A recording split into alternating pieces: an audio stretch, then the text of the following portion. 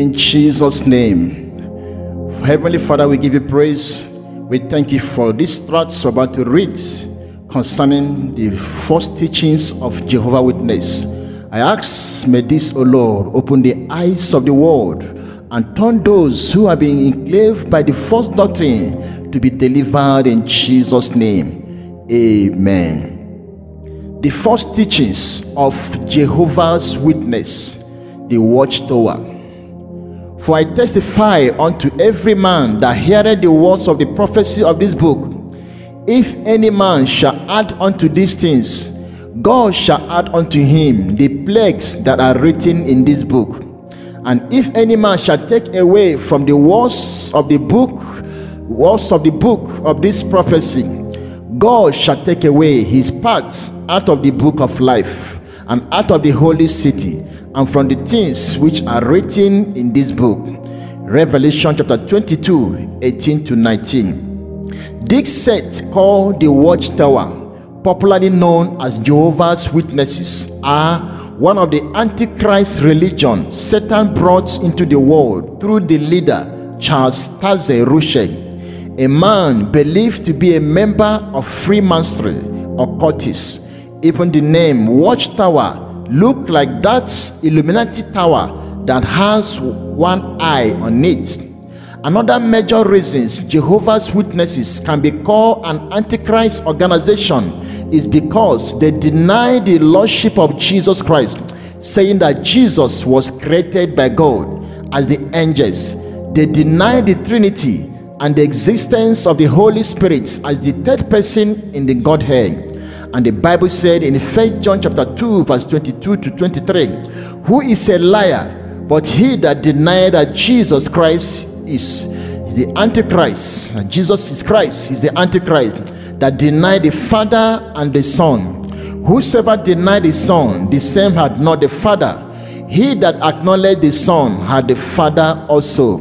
The Bible says also in 2 John chapter 10 verse 11, if there come any unto you and bring not this doctrine, receive him not into your house, neither bid him Godspeed. For he that biddeth him Godspeed is partaker of his evil deed.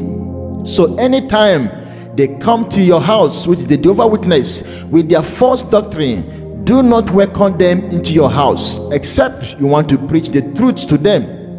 Let's see some of the false doctrines and what the Bible says on each of them. Number one, Jehovah's Witness teaches that there is no hellfire, and where the Bible says something about hellfire, they turn it into grave in their Bible, which is Gehenna. But God's word cannot be changed, and his word say the wicked shall be turned into hell, and all the nations that forget God. Psalm 9 verse 17. In these verses of the scriptures, God warns us about eternal torment of hellfire and the lake of fire. In Mark chapter 9 43 to 48, Isaiah chapter 66 verse 24, Revelation chapter 20 verse 10 to 15, Revelation chapter 19 verse 20, and also Revelation chapter 14 verse 11, Matthew chapter 13 verse 49 to 50, and also chapter 18 verse 8. Even Charles T. Russell has been seen in hell fire passing through excruciating pains there. See it toward the end of this tract. Number two, the teaches that Jesus was a created being like the angels in the heaven, while the Bible confirmed that Jesus is God and he is the Almighty.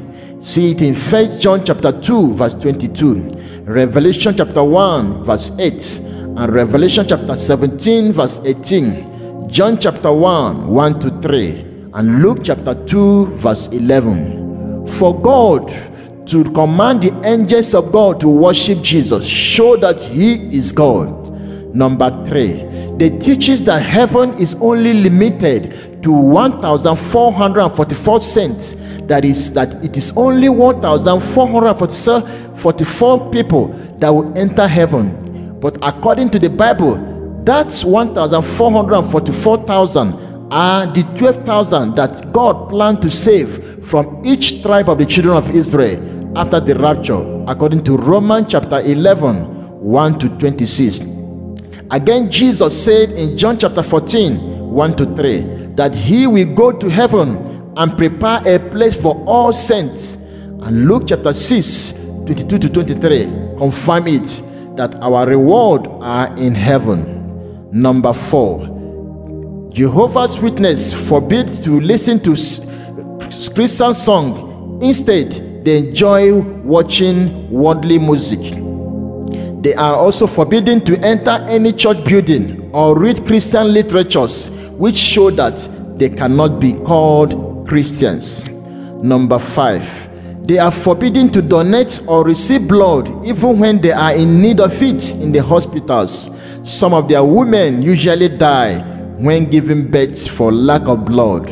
Number 6, Watchtower teaches that speaking in tongues has gone away with the apostle of Christ, but today many Christians are speaking in tongues. Number 7, they were forbidden to celebrate Christmas and Easter, the birth and the death of our Lord Jesus Christ. Number 8, let's see the torture of Charles T. Russell in hellfire, as seen by Rodolfo, whom Jesus took to hellfire.